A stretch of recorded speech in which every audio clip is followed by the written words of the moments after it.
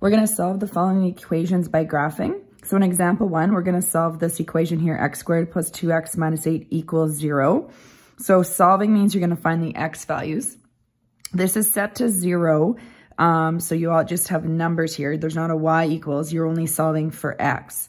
We'll talk about that more in a second. So to graph this, we're going to need to complete the square. So even though there's not a y value there, we still treat the completing square method the same. So we're going to group those two terms. And I'm going to rewrite this out, spacing it out so I can put that blank in there, minus 8. Now the equals 0 needs to be here. I prefer to put it over on this side so that it's not in my way when I add, continue to write down some numbers here. So I'm just going to put the equals 0 there.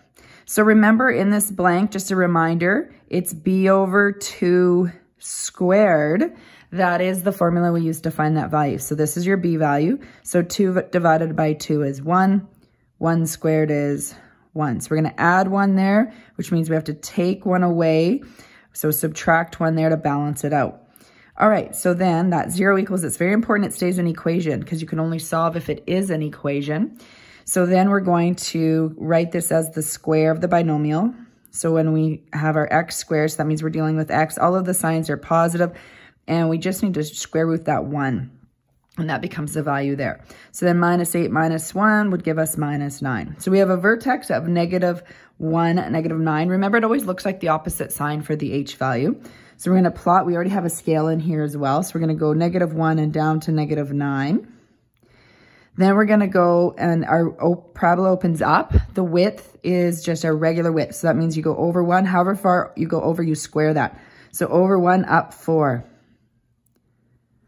Over 1 up 4. Or sorry, over 1 up 1 first. What am I doing? Over 1 up 1. I apologize about that. We'll have to ignore that point. Over 2 up 4. I was jumping to that step. Over 2 up 4. Okay, so we're going to connect this. Now, that's not going to be quite enough because I need to see my x-intercepts.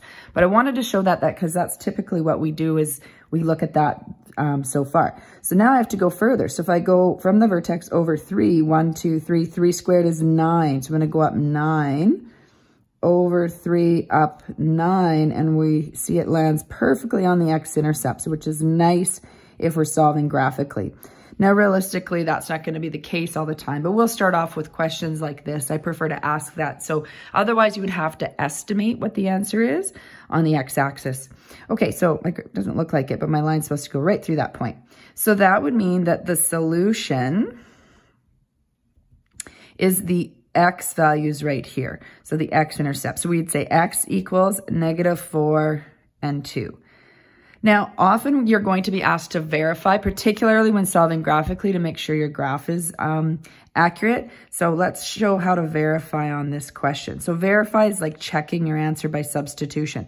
So if this is my equation, we're going to use it. So I'm going to write it down again for us. We're going to substitute -4 into this equation and make sure it equals the right side, 0. And then we have another verify. So we have 2 answers. You're going to have 2 verifications.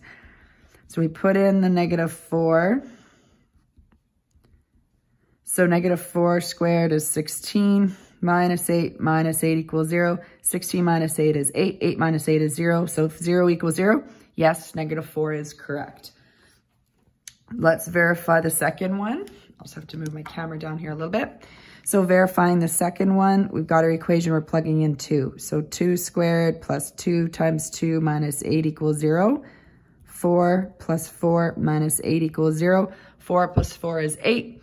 8 minus 8 is 0. You want to show some steps. You want to always show the substitution, a little bit of the math, and that. Don't just substitute it in and jump to that. Sometimes I think people skip some steps and not sure that they actually necessarily for sure did the math and don't catch any errors. I like to go back then and just show that because I verified it, that yes, those two are the solutions.